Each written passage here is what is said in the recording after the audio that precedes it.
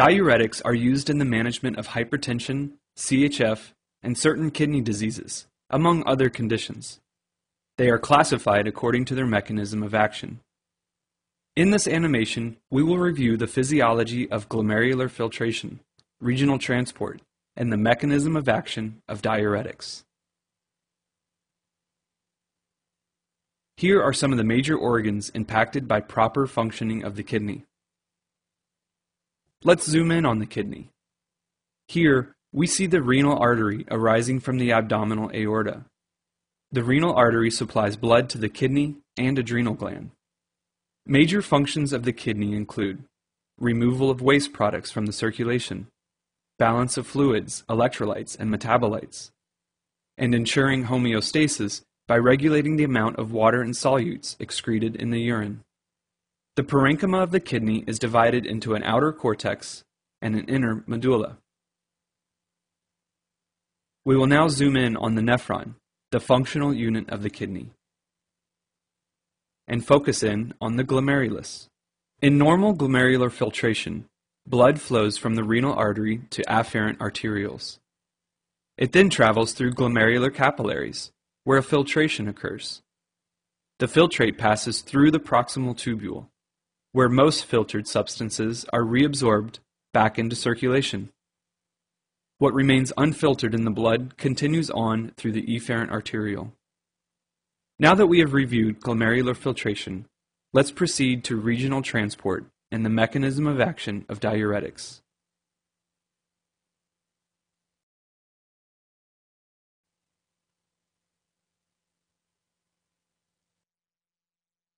Let's take a closer look at the proximal tubule, the portion of the nephron that is most active in reabsorption and is the site of action for carbonic anhydrase inhibitors. Carbon dioxide easily diffuses from the lumen of the proximal tubule into epithelial cells. Once inside, carbon dioxide binds to water, and with the help of carbonic anhydrase 2, carbonic acid is formed. It then dissolves to form hydrogen and bicarbonate. Next, this hydrogen is exchanged with sodium through a channel known as the sodium-hydrogen antiporter, or exchanger, labeled here as NHE3. Once in the lumen, hydrogen ions bind to bicarbonate to form carbonic acid. Carbonic anhydrase 4 then cleaves carbonic acid to form water and carbon dioxide. Meanwhile, the bicarbonate from the breakdown of carbonic acid is reabsorbed into the circulation through sodium bicarbonate cotransport channels, or NBC1, followed by sodium. Thus, for every hydrogen ion excreted, one bicarbonate ion is reabsorbed into the circulation. On the basolateral border of proximal tubule cells, the sodium-potassium ATPase pump exchanges 3 sodium ions for every 2 potassium ions. This creates the sodium gradient that's used by the sodium proton antiporter. Due to this concentration gradient, potassium ions within epithelial cells diffuse freely through potassium channels into the circulation. The mechanism of action of carbonic anhydrase inhibitors. Carbonic anhydrase plays a key role in sodium and bicarbonate reabsorption, as well as acid secretion in the proximal tubule.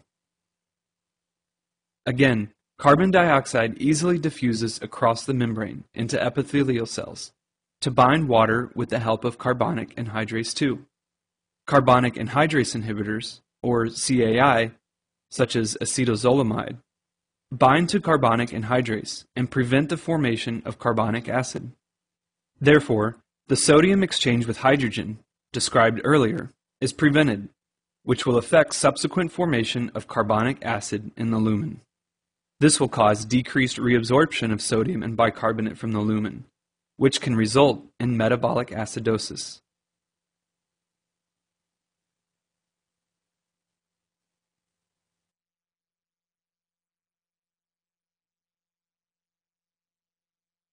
The filtrate leaves the Bowman capsule and passes through the proximal convoluted tubule to reach the loop of Henle. The loop of Henle dips into the medulla. Let's take a closer look. The medulla has an osmotic gradient dependent upon salt and urea absorption.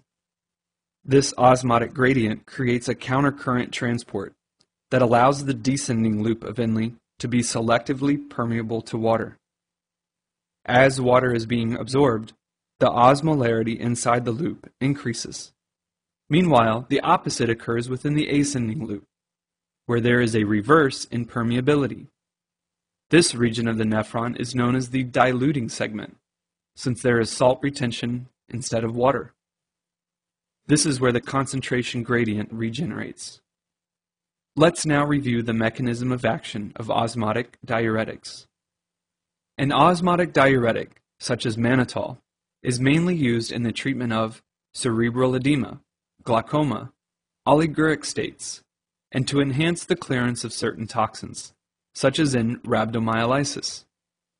Once mannitol, labeled here as Mn, gets filtered through the glomerulus, it is unable to be reabsorbed. Therefore, it increases the osmolarity and the oncotic pressure inside the tubule, thus inhibiting water reabsorption. Although this drug acts on the entire tubule, its primary site of action is within the proximal tubule.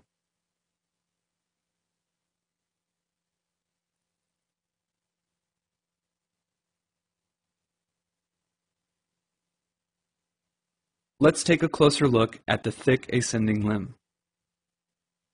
Here, potassium and sodium dichloride are reabsorbed through a symport.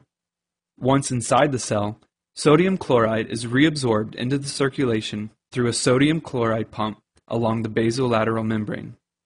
In addition, sodium is exchanged with potassium through a sodium-potassium ATPase pump. As a result, a low intracellular sodium concentration favors the reabsorption of sodium from the lumen. Inside the cell, a high level of potassium causes it to leak back into the lumen, which creates a positive electrical potential within the lumen. Due to this positive potential, calcium and magnesium are shunted into the circulation between cells. Let's now review the action of loop diuretics. Loop diuretics, labeled here as LD, work in the thick ascending loop of Henle by blocking the sodium-potassium dichloride symport. Thus, loop diuretics inhibit the reabsorption of sodium, potassium, and chloride, which will be lost in the urine. Furthermore, due to the loss of these ions, the lack of a positive electrical potential within the lumen will prevent the reabsorption of magnesium and calcium. Thus, they too will be lost in the urine.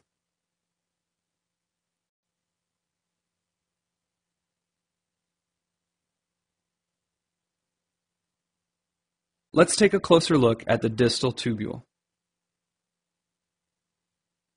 Sodium and chloride are reabsorbed through a sodium chloride symport. The sodium is pumped across the basal membrane via the sodium-potassium ATPase in exchange for potassium.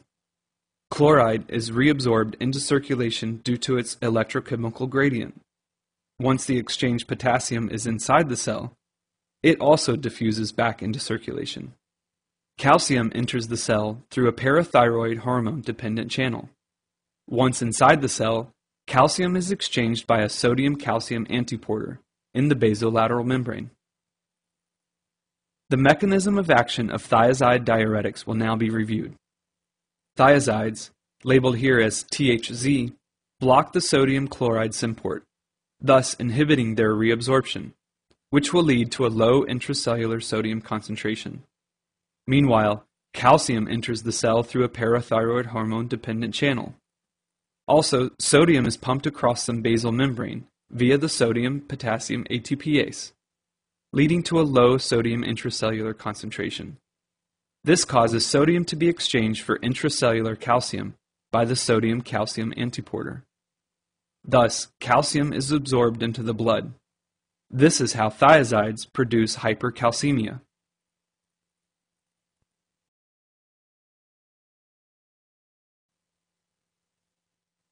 Let's take a closer look at the collecting duct.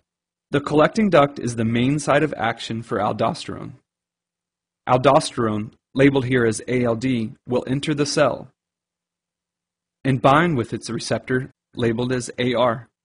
The major effects of aldosterone are stimulating epithelial sodium channels, thus increasing sodium reabsorption and creating a negative electrical potential within the lumen.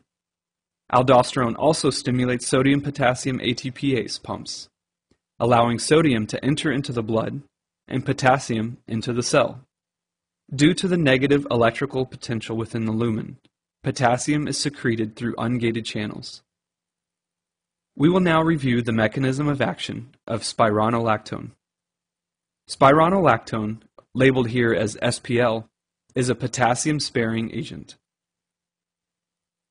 that blocks the aldosterone receptor, inhibiting its effects. This will decrease sodium reabsorption and thus prevent the loss of potassium.